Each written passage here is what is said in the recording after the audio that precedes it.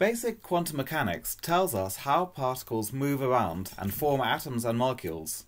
However, it's not complete enough to tell us how photons work, what virtual particles are, or how electrons and other particles are created. For that, we need our most fundamental view of the universe, quantum field theory.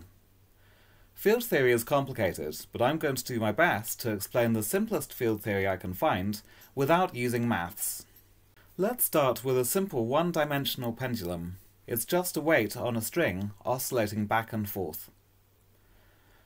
Now let's simulate a similar system, just smaller. If you could take the same components and just shrink them small enough, you would get this system. Now, because it's smaller, quantum mechanics is important. Here's the same simulation, but I'm going to plot the angle of the string on the x-axis and the probability of the system on the y-axis. If this doesn't make sense, go and watch my first video on quantum mechanics, which explains this in some detail. The next thing I'm going to show you is the wave function. The wave function is an underlying wave that gives us the probability wave. The probability wave is just the wave function squared.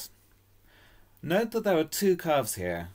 That's because the wave function at every point has two components. Physicists refer to these as the real component and the imaginary components, but these are just labels.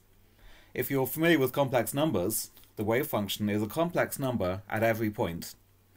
Otherwise, just remember that the wave function has two components.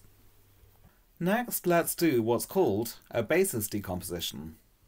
I've always shown the wave function as a curve, but we could show it as a sum over different ingredients. Let's start with this wave function, frozen in time. Now we're going to pick some ingredients and see if we can recreate the original wave function using those ingredients. If you're already familiar with linear regressions or basis decompositions, this is that. So we start off with this wave function. Then we do a regression to see how much of ingredient 1 there is. And the same again for ingredient 2 and 3. Then we can add up all of those ingredients and get pretty much exactly the same wave function that we started with. You may be wondering where these ingredients came from. Technically, you could pick whatever curves you want for this. I've picked the eigenstates of this system, which have a certain independence from one another. You can ignore that detail for now if you want. Now let's run the same simulation we saw before, but with the regression into different ingredients beside it. Just to reiterate, I've got a standard quantum mechanics simulation on the left, as before, and on the right I've got the same simulation, but instead of showing the wave function as a line chart, I'm showing it broken down into 5 contributions. Because the wave function is a complex number, the 5 contributions are also complex numbers. I'm going to display complex numbers using this symbol. The area of the disk indicates a certain probability associated with this contribution, and the x position is the real component and the y component is the imaginary component. Technically, it's an Argand diagram of sorts. Here I've got a simulation of a double pendulum. There's nothing particularly complicated about it. I've got 2 pendulums and they're coupled together. In real life, you could couple them together using a little string and a weight between them. Now, as in the previous video, I'm going to rotate and move one of them so the system can be shown as one point on a 2-dimensional screen. If this doesn't make sense, I would recommend watching my previous video where this is explained more carefully. Now for a simulation of the quantum equivalent system. As a reminder, this is what you would get if you just shrink the pendulums enough and if you could see the wave function directly. The x-axis is the angle of the first pendulum, the y-axis is the angle of the second pendulum, and the colour indicates the real component of the wave function. I would like to show the simulation with a basis decomposition as we did for the single pendulum, but we need to come up with a set of ingredients, or basis set, for the regression. Here's how. We just take the single pendulum ingredients and we multiply them together like this, remembering that the x-axes are the angles of different pendulums, so they're not the same variable.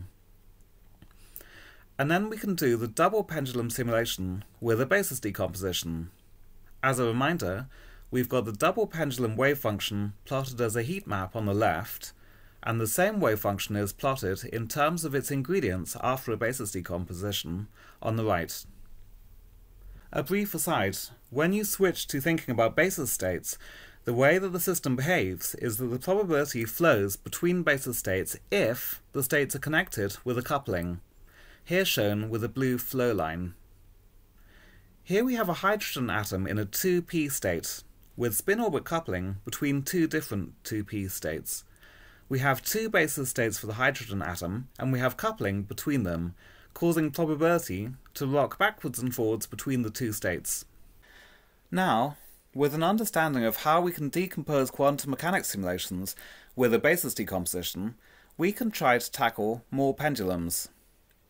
Here is a simulation of 8 classical coupled pendulums.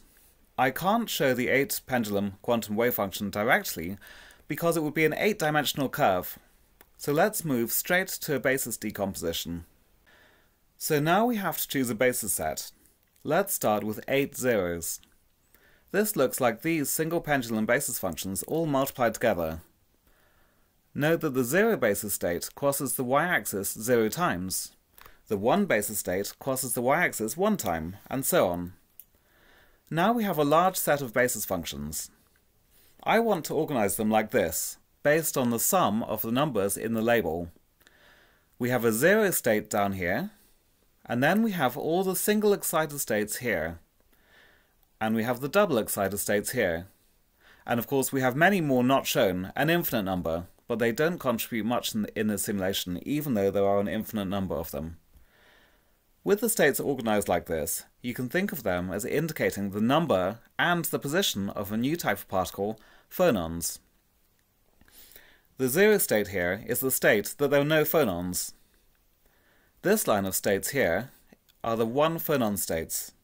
You have 1 phonon, so it can be in one location on the 8 pendulums, so you have 8 states in total.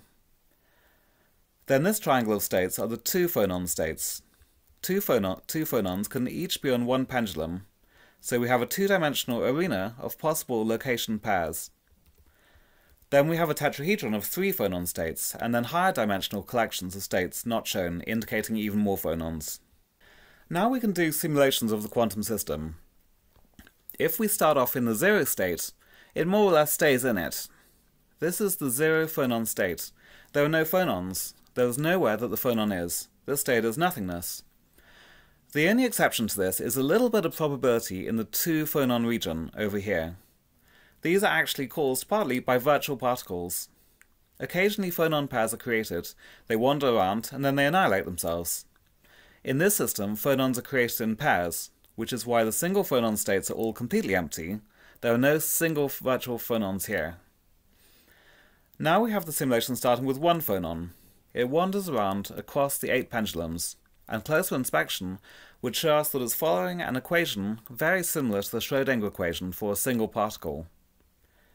Now we have the simulation for 2 and 3 phonons. These wander around following their own 2 and 3 phonon Schrödinger equations. We started from 8 quantum mechanical pendulums, and we ended up with equations and charts that seem to give the number, the position, and the behavior of phonons.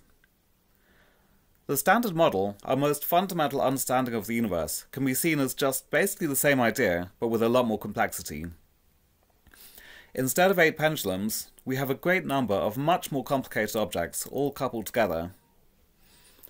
Also, instead of individual oscillators, all the fundamental fields are normally assumed to be a continuum of oscillators, rather than individual countably discrete oscillators. You can think of this as a limit of what you would get if you kept subdividing the oscillators forever, the limit as the oscillator spacings go to 0. And that is a basic introduction to quantum field theory.